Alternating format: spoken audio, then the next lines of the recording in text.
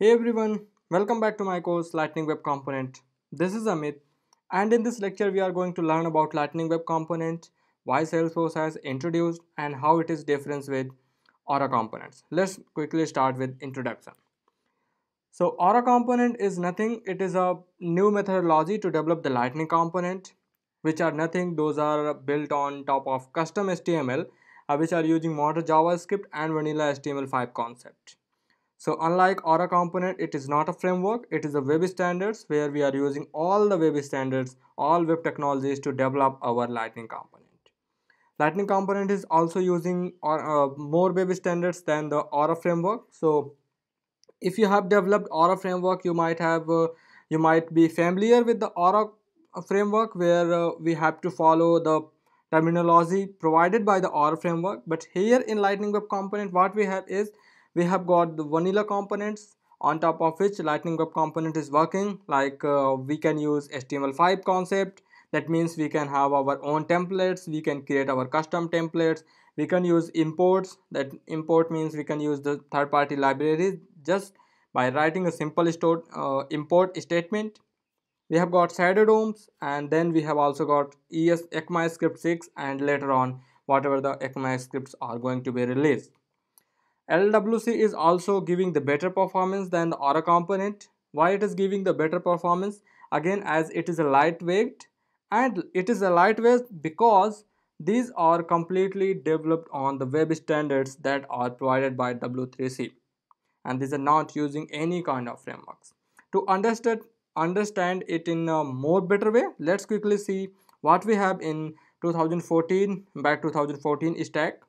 So as you can see here, in 2014 we were using data services, we can using lightning we were using UI components for developing the custom UI, the look and feel. We also have some custom models. We also need to use the templates from the Aura framework itself. For the rendering optimization, we have to develop our own kind of frameworks so that we can optimize the renderings of any UI in order to increase the performance. And apart from this, if you wanted to extend some other framework with the Lightning components or with the Aura components like Node.js, AngularJS, ExpressJS, or any third-party script, for that what we need to do is language extensions. How we are going to use with the language extension, like using some kind of Lightning Canvas application or using with the help of some kind of static resources as well. So these were the frameworks that we were using in 2014 in the early stage whenever Salesforce introduced Aura component to us. And in the name of ECMA, in the name of web components, what we were using is we were using ECMAScript 5 or below that than scripts. We were using some kind of events, but those events were only limited to the browser events. When we say that browser events, that means on click, on double click, but we were not able to use our standard components, standard events to communicate between the components. If we have to communicate, we would need to develop our custom events developed by the Aura components, and we have to make sure that we are following that practice. So these were the web components, very less web components that we are using. Now what was the problem with this 2014 stack? Okay, the problem was we were developing our own rendering engine. So suppose that we are developing a big enterprise application. In that case, we must need to take care about the UI component, how the UI look like, and what is the response or what is the performance of the our application whatever we are developing. So we must need to take care about the rendering engine, and we must need to take care about the performance of our application. It was also not supporting the custom elements. That means we need to restrict into the elements provided by the Aura itself. We don't have our own custom events. Sorry, we don't have our standard events. So we must rely on the events provided by the Aura component itself. It was very hard to find the workforce. When we say that workforce, that means sometimes it was a complete different framework that everyone needs to learn in order to work into a project. So if we have any project, first what we need to do is we need to train our workforce in order to work them into the Aura components. So that was very hard to find the workforce. And if we have multiple applications which are developed on the multiple frameworks, it was very hard to communicate with them. That means those were not interoperable, that were not communicating with each other in a very easy way. Now let's quickly discuss about, after we have discussed the problem, we discuss what we had in 2014. Now let's discuss about the stack that we have in 2019. So in the 2019, what we have got is we have got more web standards and less framework. So when we say that more web standards, that means we have got easy performance. It is a very lightweight. It is also built on top of HTML standards. It is also supported the native browsers. That was also one of the problem in 2019 web stack. And whenever we are developing the large scale enterprise application, that is also very optimized. And for the UI purpose, we have also multiple elements, the custom elements that we can create. So if you can see here in 2019 stack, what we have got is we have got data services. Data services are nothing, these are the services that we are using to get the data from our Salesforce database and display that data to the UI component, or we wanted to have some data into, we wanted to send some data to third party system with the help of some button click or some other events.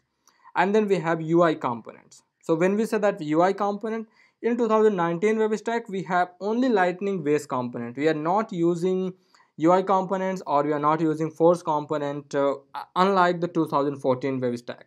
So in this 2014 web stack, what we have multiple UI components. Like at very initial we have got UI components, and after that we have got force component, and then we got lightning web component. But in 2019 what we have is we have got UI component which are only supported by which are only supporting lightning based component. That means lightning input, lightning button, lightning record form, lightning edit form, everything is dependent on the lightning web components, UI components. Now we have got web components. On the web components, what we have is, as we already discussed, we have got the capabilities of web component, HTML5 vanilla components. Then we have our own templates, so we can create our own templates. We have got the benefit of Shadow DOM, which was also one of the problem inside our 2014 web stack.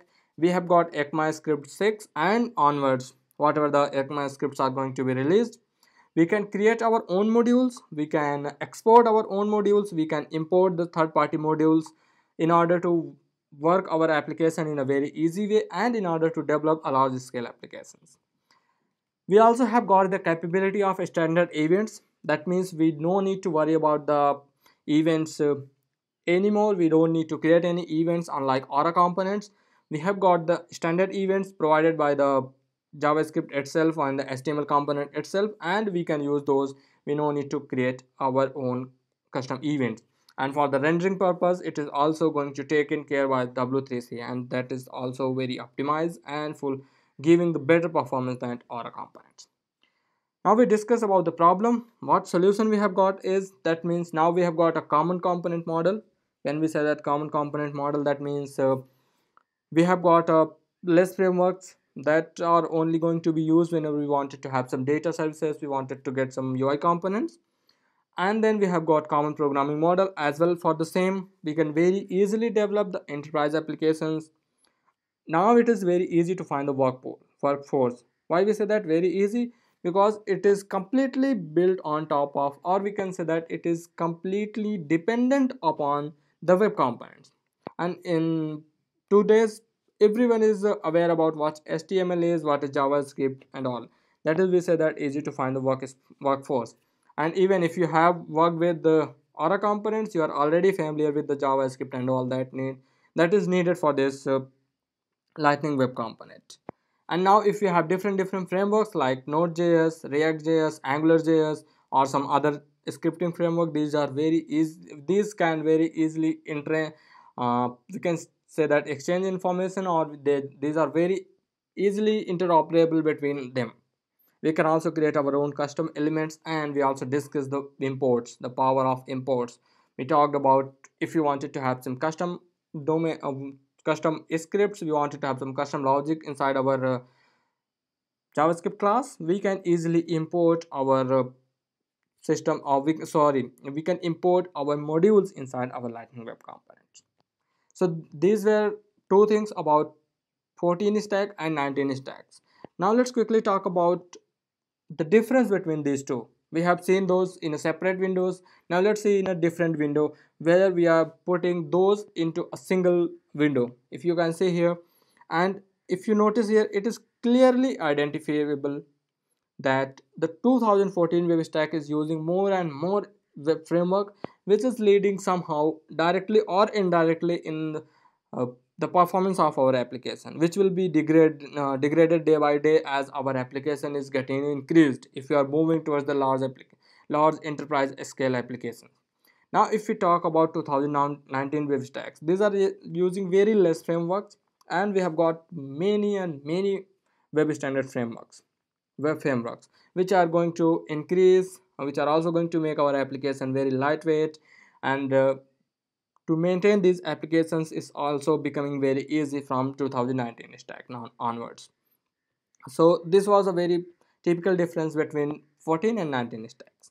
Now let's quickly talk about how our LWC stacks look like, because we talked about Lightning Web Comp 2014 stack, we talked about 2019 stack. Now this is how our LWC stack is going to look like. So if you see, this is nothing, this is very similar to the 2019 web stack, where we have got framework on the top, we have got web components on the bottom. In the frameworks we are using Lightning data services. Why we are using Lightning data services? Just to get the information from the Salesforce, and in most of the cases we no need to write the Apex classes. Even if you wanted to have the picklist values, we have the ability with the help of Lightning data services. If you wanted to have the information about a particular object, we also have the ability to get those information using the Lightning data services. You wanted to describe the particular object, that ability is also there. That means with the help of web components and a few framework that Salesforce had combined together to make that Lightning web component work more easier and more faster, and that is also working on all the native browsers, all these modern browsers which are available to us. And then we have got Lightning web component. These are the base Lightning web base components that we already discussed, like we have got some Lightning inputs, we have got some Lightning buttons, we wanted to display some layouts as well, we have got Lightning layouts and all those things.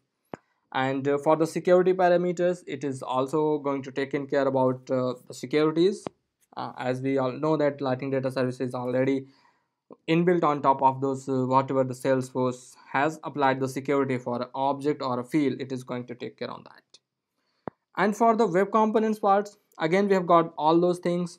The web components, again we already discussed templates, we have got custom templates, modules, standard elements, and we can also use the import and exports based on our requirement. If you wanted to export our complete module, we can export. Some other developer can import and use the functionality that we have developed, or if some other developer had developed some kind of functionality and the developer has exported, we can import inside our application and use those very easily in order to extend the application functionality. And we can also say that in order to make the application very easily, and that is also very easy to develop the application.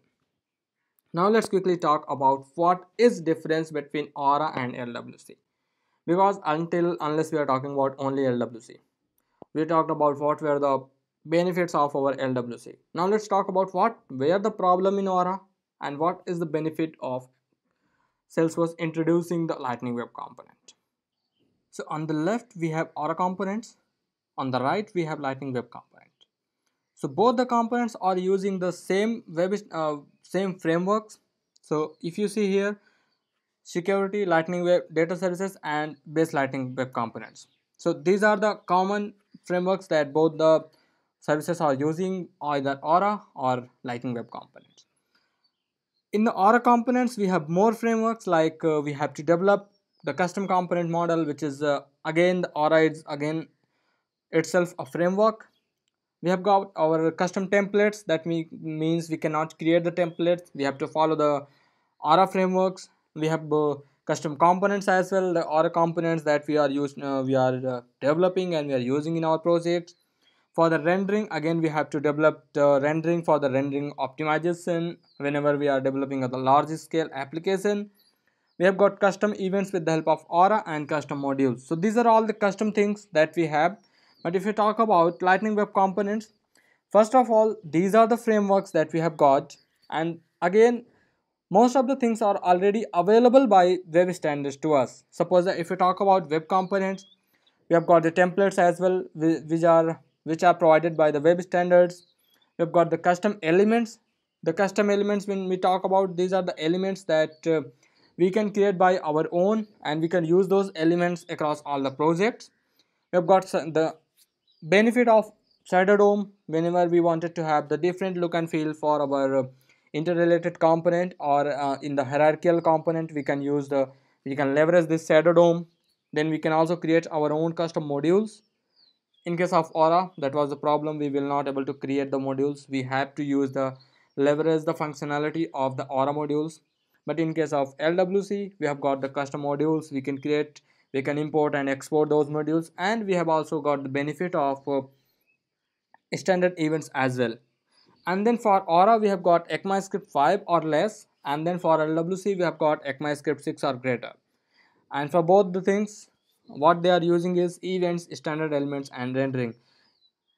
In the upcoming scripts, or we can say that in the upcoming ECMAScripts, we have got more functionalities that are giving us the better performance than the ECMAScript 5 or less.